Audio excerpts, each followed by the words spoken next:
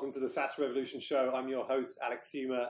Delighted to be joined today by Rob Walling, who is the co-founder at MicroConf, the co-founder at TinySeed, and the host of Startups for the Rest of Us as well. So, Rob, welcome to the podcast.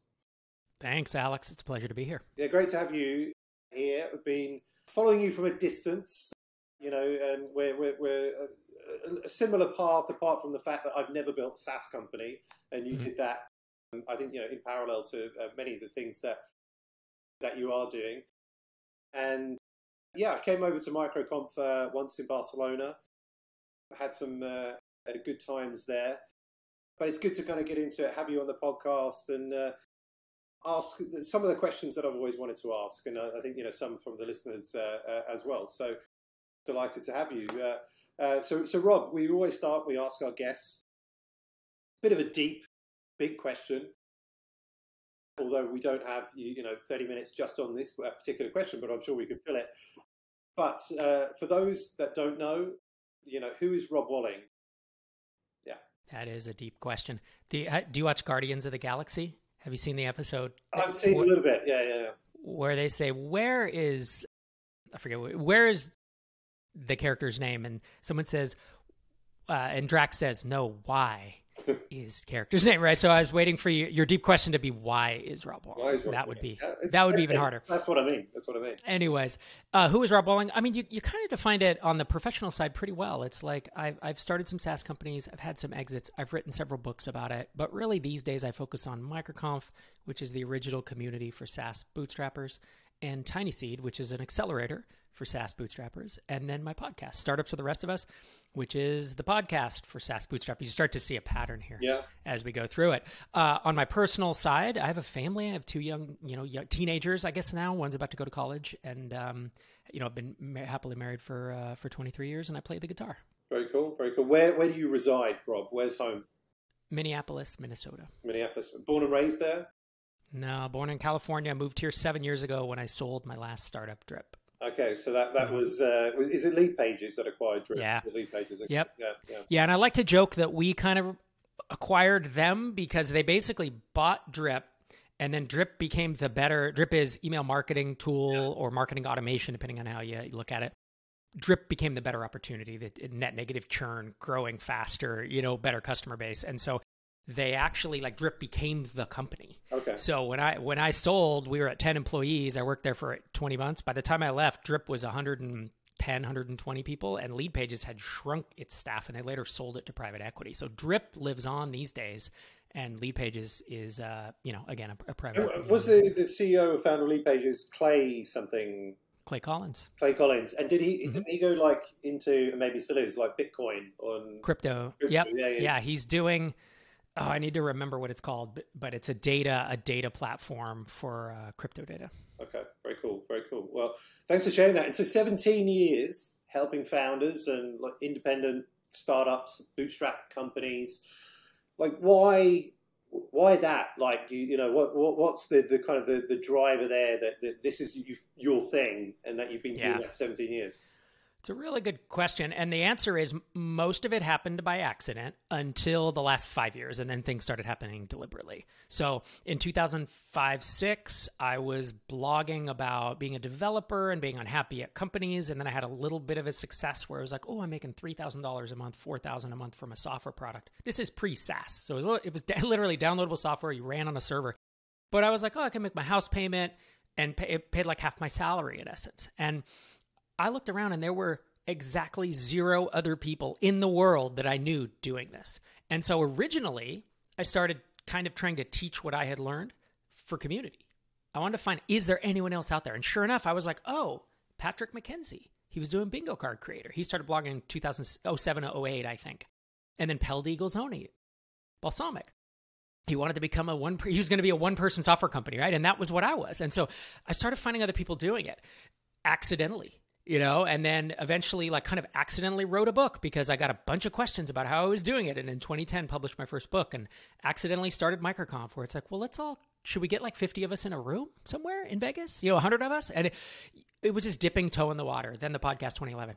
And that's what I mean, where it was accidental up until I was running, because SaaS apps is how I've made my money. That's how I do, that's how I'm a software entrepreneur first. And then this other stuff was just kind of a byproduct of using your own sawdust type thing. And then it wasn't until Soul Drip 2016, I stepped away in 2018 and I said, I might leave all of this for good. And I actually started negotiating to buy the number 2 tabletop and board game website on the internet because I was like, I'm going to sell we got a cash offer for MicroConf at the time. Going to sell it, going to shut the podcast, walk away, done. And I took months to think about this. And then I realized, this is my legacy, actually. This is the thing I've enjoyed doing basically for free for the most part for a decade, or more than that at that, 12 years. And that's when the realization became, I was like, well, maybe I should do it deliberately from now on and actually make decisions instead of like, I'm going to dip my toe in the water. Oh, suddenly I have a podcast that's run for 10 years, 52 episodes a year, And so it started as community. It transitioned into, I became kind of a leader in that community. And then now I view it honestly as my legacy. Like it's probably what I'm going to do for the rest of my career. And it brings me a lot of happiness to do so. Very cool. Well, I don't have to ask then, why didn't you take the cash off of MicroConf? Because you've that was it. Answered that. Yeah. Yeah. And so when you were running MicroConf whilst you were running Drip, correct. Is that right? But why did you, as you said, I guess you did say like you just wanted to get 50 people in the room. So was that that was the origin story of? That was the origin. Yeah, it was that we had a podcast audience of a few thousand, and I had a blog audience, like RSS subscriber count of like 25,000. I was like, surely we can get 100 people in a room. Again, I had never been in a room with like 100 bootstrapped software. I didn't even know what that looked like, right? The closest thing that I was looking for was Business of Software, which I'm sure you're familiar with, Mark Littlewood. But it was a little different. It was a little further along, and like HubSpot was a big, they're talking about going public, and I was like, I like their ethos, but like, how about like the one-person software companies, right? Or the true like bootstrappers, or the people who are only going to raise 100 or 200 grand, not go venture track. And that was the inception of it. In the first year, we almost lost our ass. We almost lost 20, 30 grand, which it was 2 of us, and we weren't making that much money, from our day job, so to speak.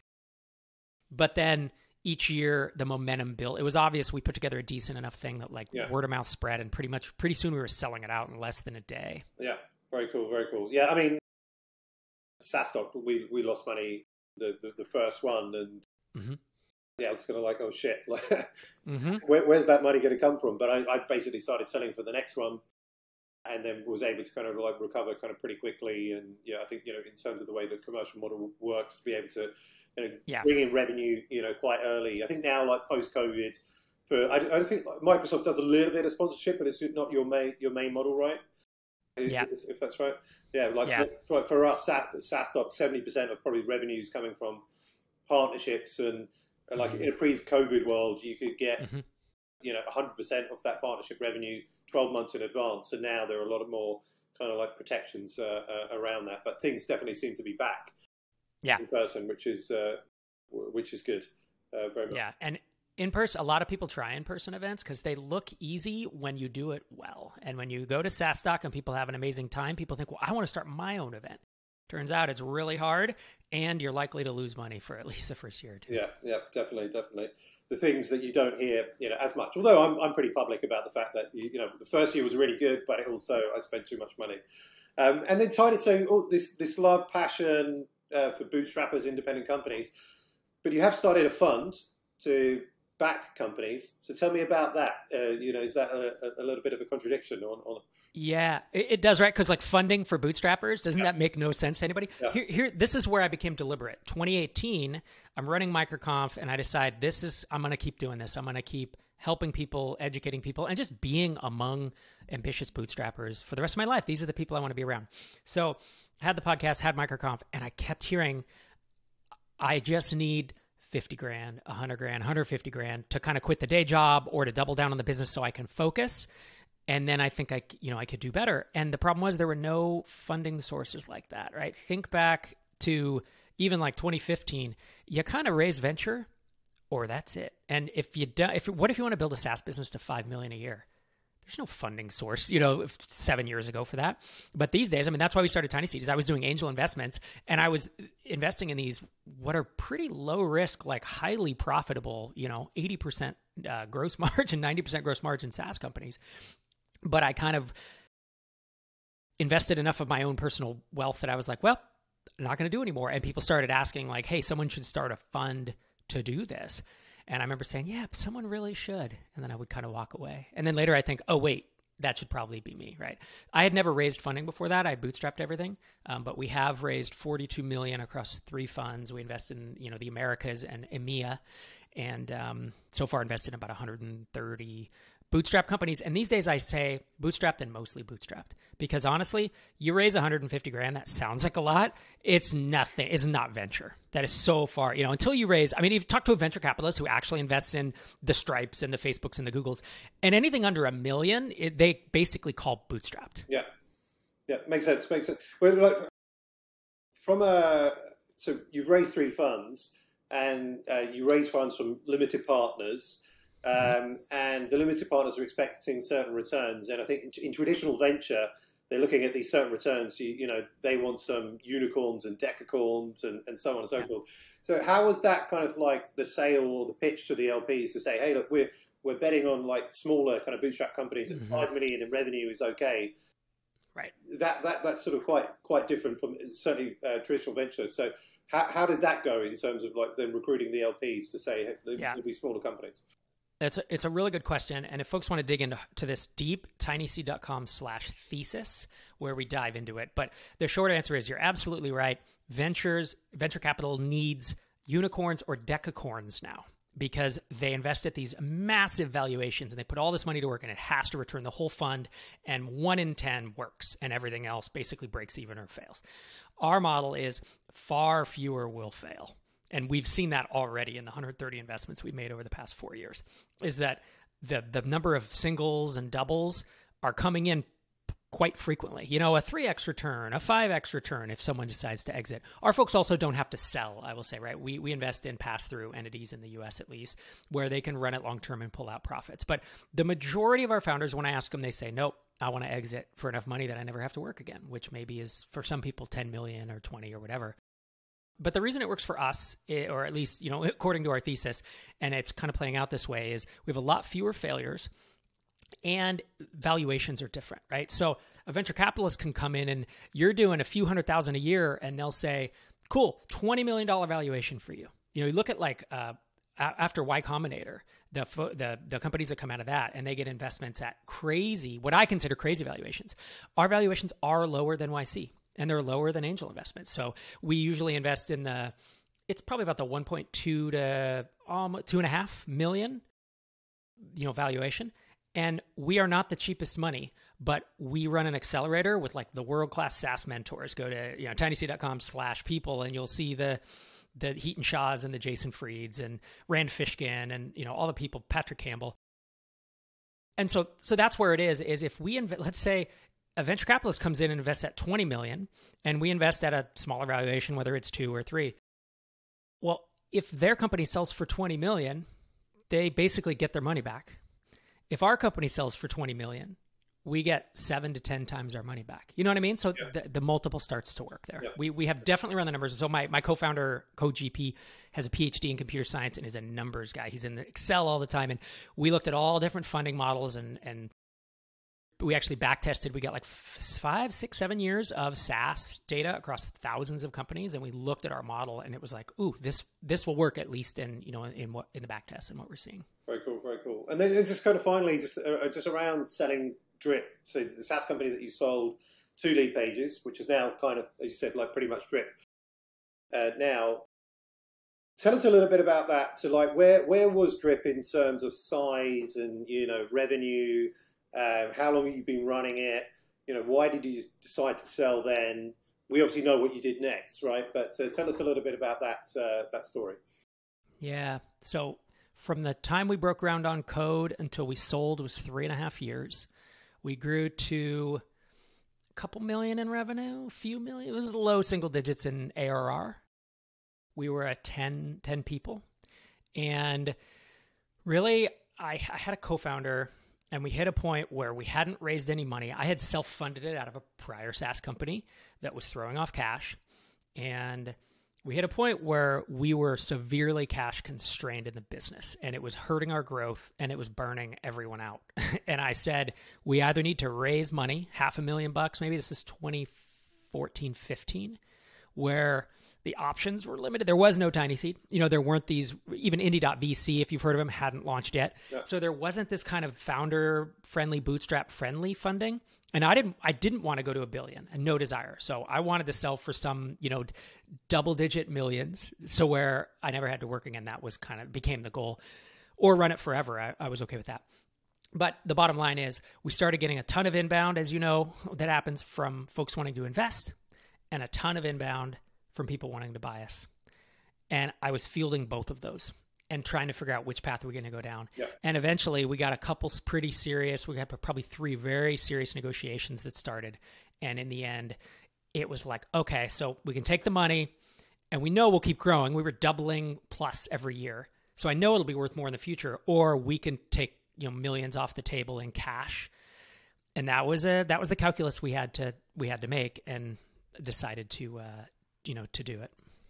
Very cool. Well, congrats. And then obviously that's enabled you to fulfill, what you're doing now, which is, as you say, your legacy, right? And it's giving back and helping thousands of entrepreneurs, right? So it's definitely why I love, what are we doing, in terms of like community, helping entrepreneurs, and it's so rewarding, and you can learn so much and meet so many cool people along the way.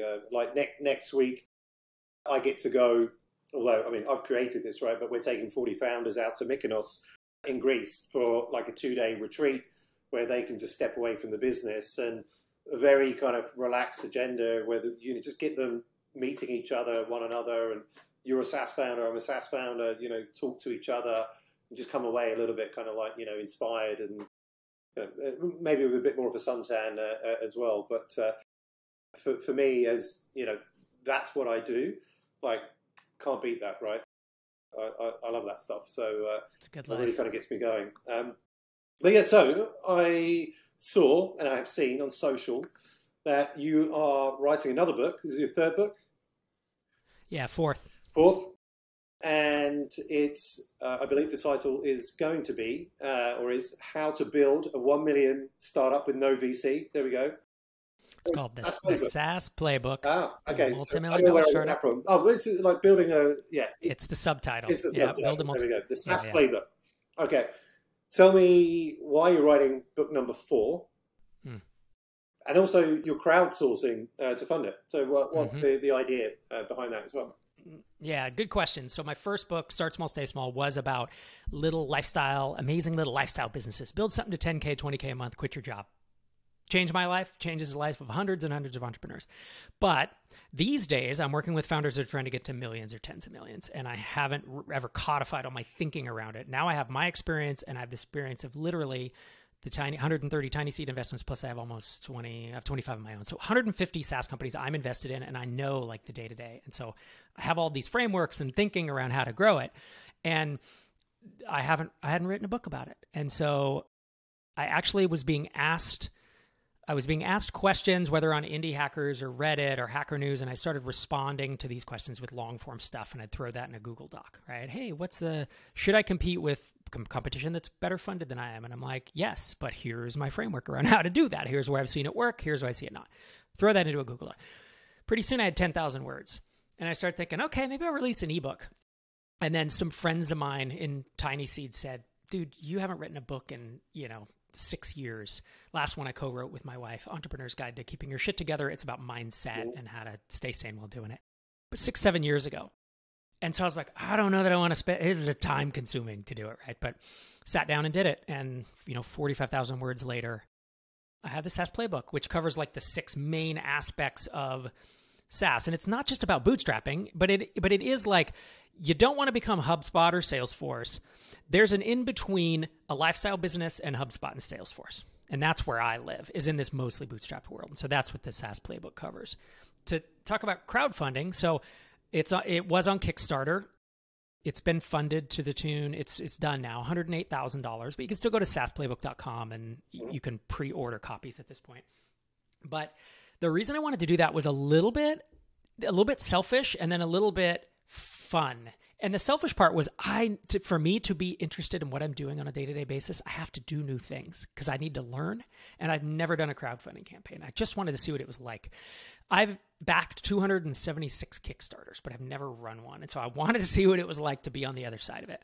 The other selfish thing was I view Kickstarter as a community / social network in a way, more of a community, but I have reach on Twitter.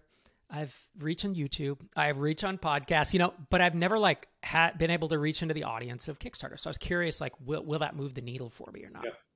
But realistically, the other reasons for everyone else was I wanted to offer a bunch of tiers ranging from $30 for the book up to $5,000 to come hang out with me in person for a few days, this summer. And that is just, 7, 8 tiers is so naturally just allowed, right? Kickstarter is native to that. And so that made a lot of sense. As well as the need, I wanted to do hardbacks for the first time, and that you have to pre-order months in advance, blah, blah, blah. Kickstarter is also a great pre-order platform. So there was a lot of thought that went into it. I think it was the right choice, but there was definitely a lot of work.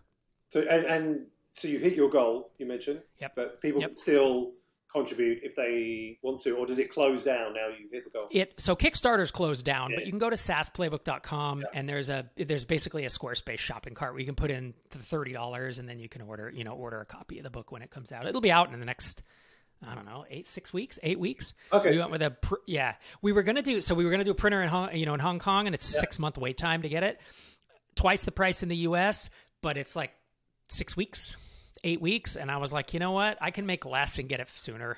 I'm a little impatient that way. You gonna bring some copies to SaaStock in Dublin? I don't know. I should. We 100% that you're speaking, or we're working on it. I really want to speak, and it's purely a schedule thing that I'm trying to work out with my wife. So, yeah, if I show up, I will. I'll have some copies in tow for sure. Sounds good. Well, tell us. I'm sure those that are listening will buy the book and hopefully get a signed copy at SaaStock in Dublin this October. What can they expect? Why should somebody that's listening go out and buy the book? What are they going to learn from you? Yeah, and that's a good question because there's a lot of books written about startups. And the reason I started writing books was because so many of them suck. And they're by people who've either never done it or who've done it once. And the problem with doing it once is some people do it once and they're amazing and they know what they're doing. A lot of people do it once and kind of get lucky, right? I think of success as hard work, luck, and skill. It's a combination of those three. Some people get exceptionally lucky and they don't really have the skill to do it. I've done it multiple times. I've started 6 companies, 5 of them bootstrapped. All of them were successful to what they needed to be. And so that's one thing is why you should listen to me, right? Is I've kind of done it. And also now I have insight into a bunch of companies. I think the other thing is the book is compact. People say it's 205 pages or something. And it's very dense, even in a good or a bad way. But it's just you read each chapter is 20, 30 pages. There's only 6 chapters. And it's everything I know about building an early stage SaaS team, who you should hire first, if you're going to combine roles, how to do it. It's all boots on the ground. There's no pontificating and long stories about, when HubSpot started up, they did that. You know what I mean? Where it's did you have a ghostwriter write that to pad pages? That's not what's in the book, right? It's all my thoughts on how to find, get to product market fit, how to build a team, how to choose marketing approaches. It's the things that my founders deal with every day as I'm advising them that I wanted a playbook for them.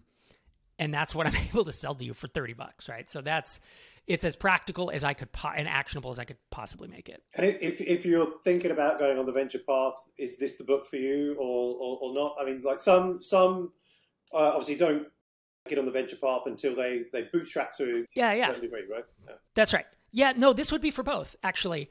The subtitle is Without Venture Capital, and it's catering to people who more want to bootstrap. But no, if I was going to bootstrap to $1 million or $2 million and then raise venture, or $500,000 and raise venture, this absolutely applies to getting to a few million in ARR, single-digit million. And so whether you're going to raise or not, I think the playbook's the same. Now, once you have $5 or $10 million in the bank, this playbook is nah, you're gonna want to go rocket ship, right? And that playbook is different than what I have here. Yeah, no, definitely 0 to 1, 1 to 3, 3 to 10, all different stages. Mm-hmm. Sounds good. What about? So we talk about bootstrapping just a little bit or quickly, right? So it seems to be more commonplace, I would say these days. I don't really have any data to judge whether that's correct, but certainly at SaaStock. Last year, we, for the first time ever, We had a bootstrapping stage because we have quite a bit of a bootstrapping community that's building, and we're seeing that it's more commonplace. So if you are bootstrapping from 0 to 1 million, within that revenue range, like what are a few things that people should be doing to like really help your chances of getting to that 1 million? Yeah, I think that probably one of the biggest mistakes I see people make is pricing, because it's the biggest lever in SaaS, and almost everyone underprices or misprices their SaaS from day one. So usually it's like raising prices that's an early thing that probably more than half of each TinySeed batch, because we run them in, an accelerator batch, about half the people within the first month raise their prices at my urging, because it just is a big mistake. I think the other thing is, the myth of kind of a single, well, what I'll say is if you don't have a technical founder on your founding team, meaning someone who's writing code, it's unfortunate. The odds are stacked against you. We see it work, but I mean, it's maybe 10%, 15%, of founders who say make it into TinySeed. And if you think about TinySeed, we've had thousands and thousands apply, and then we've interviewed a certain amount, and then a certain amount have gotten in. And when you look at who has gotten in, let's say those are the top 2% of all the ones we've seen. Approximation, right? 2%, 3%, whatever the number is.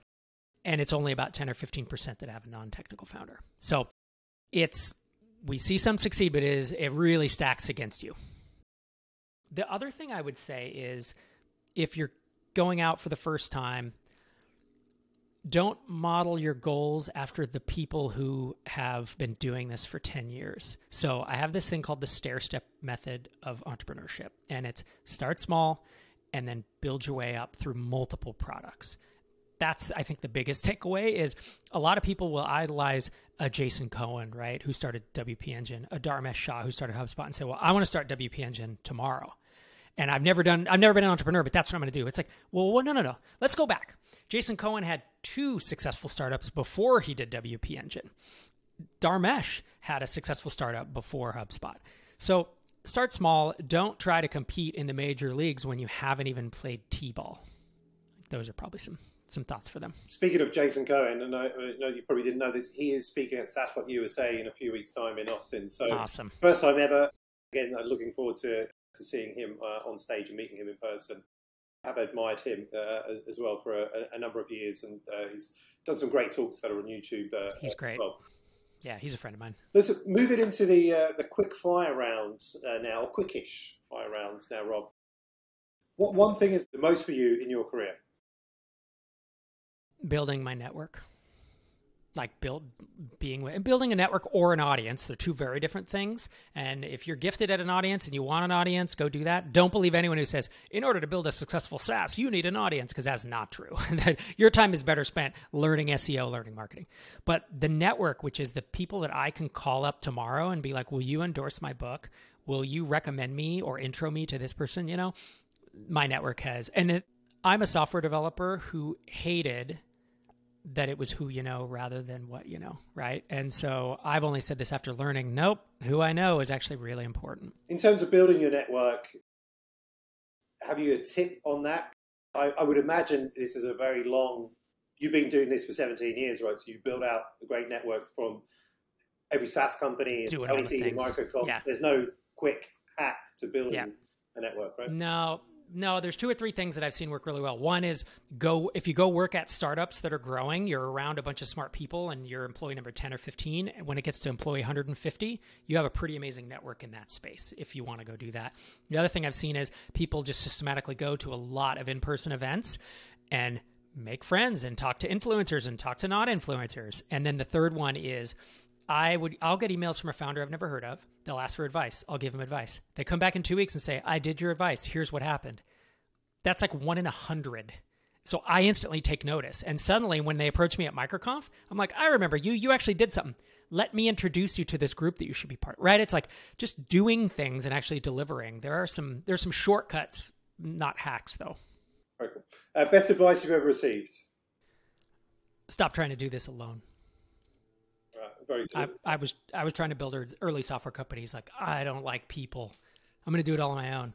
It was dumb. I mean, it ties into what I just said about network, right? Yeah. I mean, just on that as well, and through the podcast, I've been doing the podcast for 8 years and, interviewed so many great people, and none of them have made it on their own. I mean, it's just, the data is compelling there. Yeah. And I'm sure, like many entrepreneurs, I remember when I started SaaStock, I thought, I'll build it on my own. I'll be a one person and conference team, and we'll have 700 people. And very quickly I thought, no, it's not the best idea. Yep. Biggest failure you've made, lesson learned?